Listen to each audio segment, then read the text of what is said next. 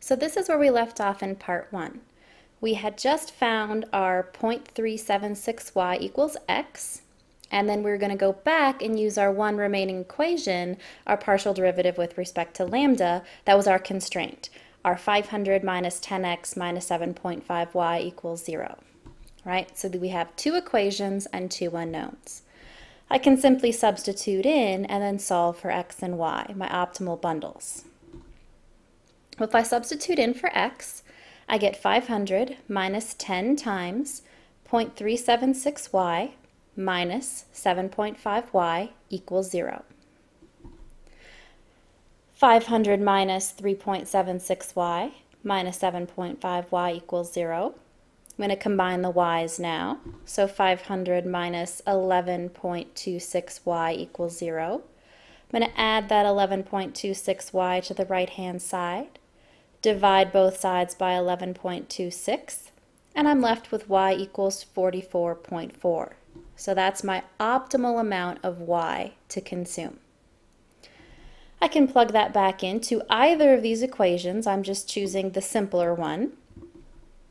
0.376 times 44.4 equals x, or 16.7 equals x. So my optimal consumption bundle, given these prices and this income for this problem, is 44.4 units of y and 16.7 units of x. The one remaining thing to do is to find lambda. Right? So when my constraint changes by $1, how much does total utility change? Now we could use either equation that contains lambda in order to do this. So on the left-hand side of the line, I've just rewritten the partial derivative with respect to x. I could equally use the partial derivative with respect to y, and that's what I've rewritten on the right-hand side here. Going through each of these, I'm just going to plug in 16.7 for x and 44.4 for y.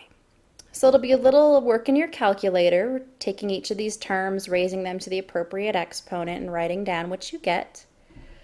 But you'll eventually solve and get 0.0604 for lambda if we used the left-hand side equation, and 0.0607 for lambda if we used the right-hand side equation. Now, the difference here is due to rounding, so really we might just say lambda is 0.06. Now, this means when income changes by $1, total utility changes by 0.06 units.